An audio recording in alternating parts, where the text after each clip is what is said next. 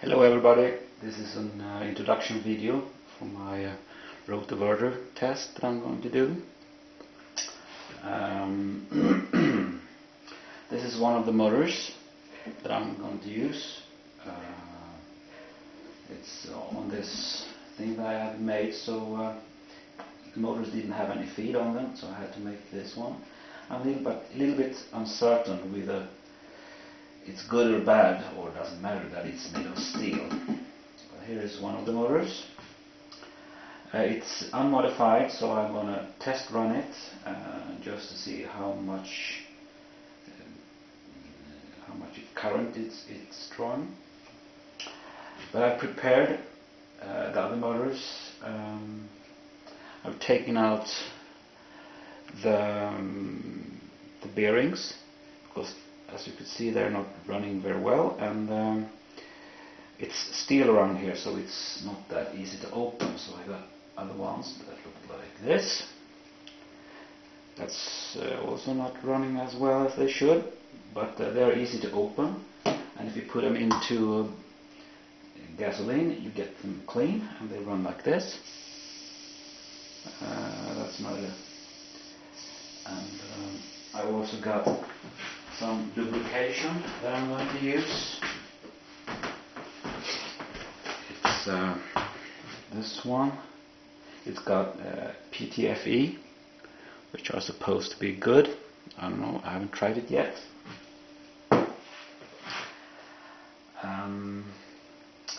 Let's make a test run without modification, without any load, on 3 phases in star mode, of course, since I'm in Europe. And I'm going to zoom in on this meter, which is showing all kinds of stuff. But since I guess this one is making a lot of noise when it's running, I will make some annotations afterwards on the video. So I'm going to turn it on.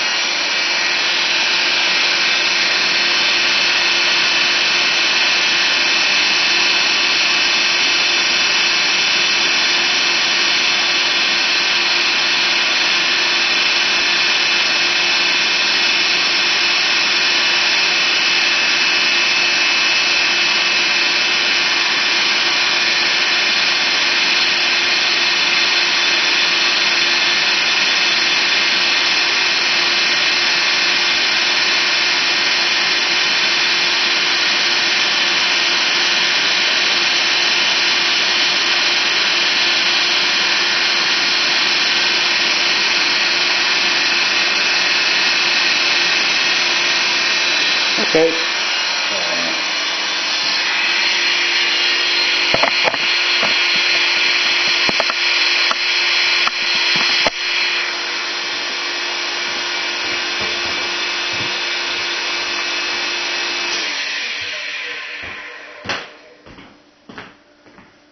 Okay, that's about it.